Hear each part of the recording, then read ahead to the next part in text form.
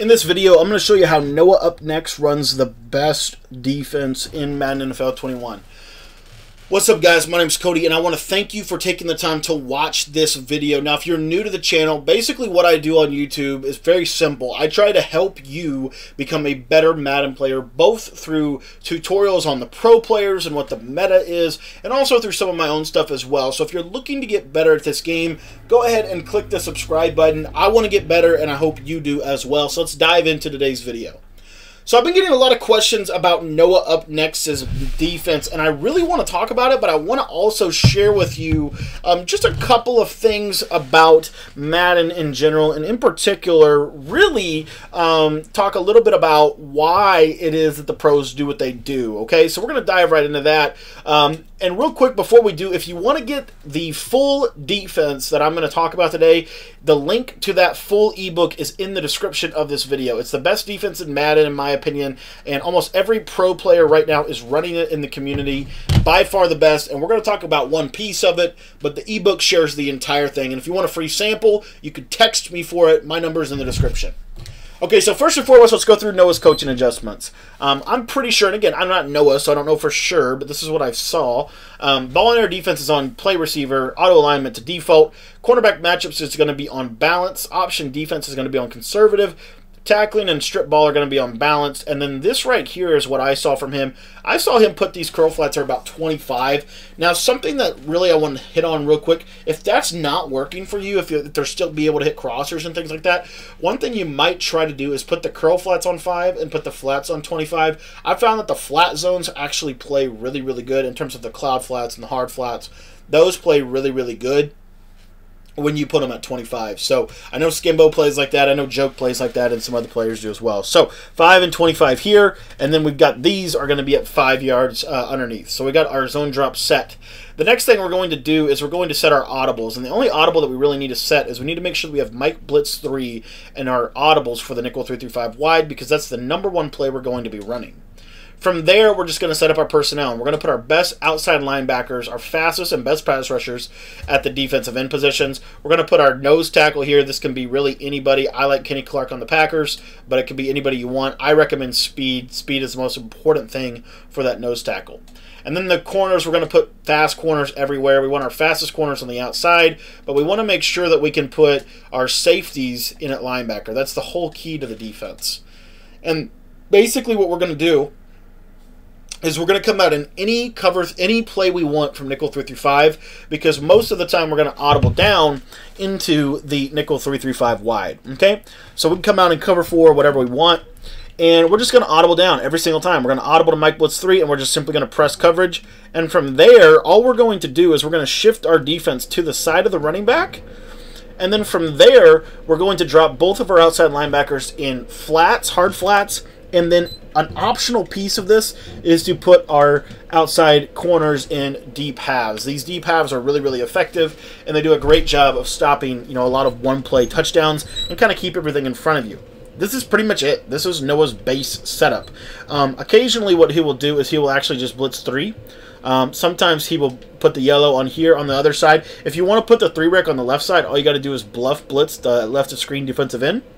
I like to crash the line out just to make sure that it's really good against the run. But again, you just bluff blitz whoever you want. You don't have to necessarily just bluff blitz them. You see here I could drop them into a vertical hook as well. If I wanted to, I could man them up. I could do whatever I wanted to do. But as a general rule, the play comes just like this, okay? And we're just going to basically with our user, and we just want to learn exactly what they are going to be able to throw against us, which, pretty much what that boils down to as far as what routes are going to get open are post routes, really anything over the middle. That's where Noah excels, and Noah really uses this defense well because what he does is he basically, is able to user lurk, and essentially what he's going to do is he's going to user this left side middle, and then he's going to come back up here, and then basically just lurk the entire middle of the field away. And so because he's got such good user, he is able to get away with that. So essentially what he's doing is he's running Mabel coverage on both sides of the field. Now, the one thing that I would recommend, and another version of which he does this, is he can basically spread his line as well. He doesn't always shift them one way or the other. He will also spread his line depending on what the opponent's tendencies are. But as you can see here, pretty much as long as Noah is leveraging his user over the middle of the field, it's very hard to score in one play on this defense. And in my opinion, it's very, very hard to score, just in general.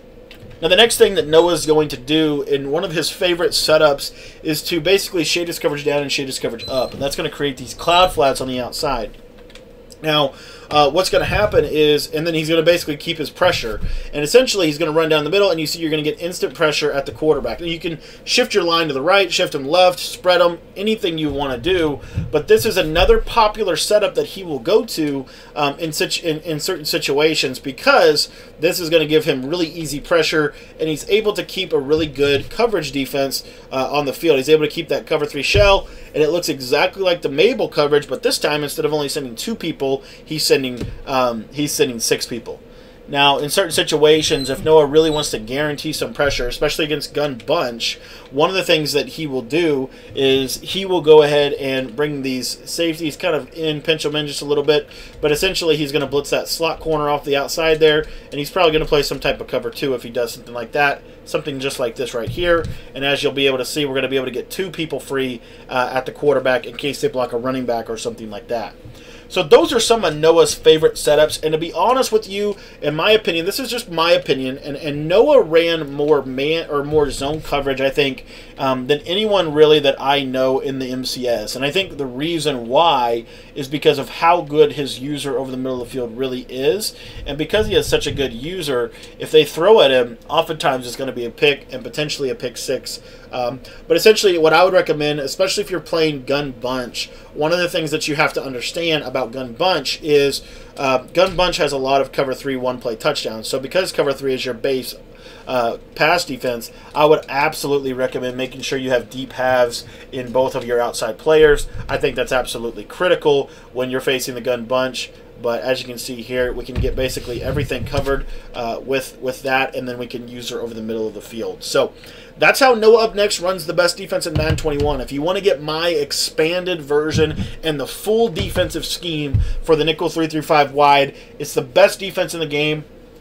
Literally almost every pro that I know is using this defense because of how easy it is to set up and how good it is at just basically allowing you to take care of the run, take care of the pass, send pressure, and also play good coverage defense and have the best personnel possible. So if you want to get my full 3-5 wide defensive ebook, the link is in the description of this video. Now, if you want to get a free sample of that defense, go ahead and shoot me a text message. My number is 812-216-3644. I have a free sample. It's about an hour that kind of previews the ebook and lets you know what you're getting into and gives you some sample defenses that you can try out. But this defense is incredible. It's really, really hard to score on. It's really, really good. And I think Noah has definitely learned how to keep it, at a top-notch level, of course. So great defense by Noah.